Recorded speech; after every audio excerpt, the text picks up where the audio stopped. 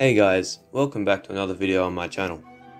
In today's video, I thought I would have a go at repairing a bent pin on one of my older Intel CPUs. For this task, I will be using a small set of tweezers and all the light and video I can get to assist me, as the pins on the CPU are incredibly small and can be difficult to work with. Taking a look at the processor we will be working with today, it is an Intel Pentium 4. Intel sold Pentium 4 model CPUs from November 2000 all the way to August of 2008. The model shown here is from 2001, featuring a single core running at a base frequency of 2.4 GHz on the Northwood architecture.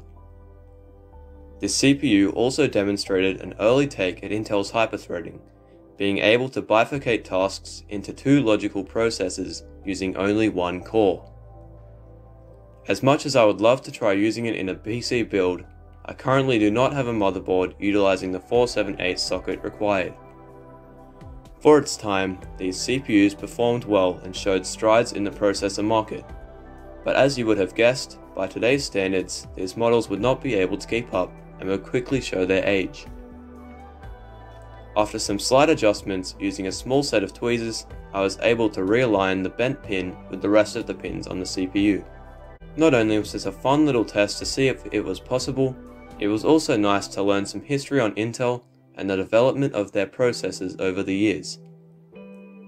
If you enjoyed the video, please remember to leave a like and subscribe, as it would help me grow my channel and encourage me to create more content on the platform.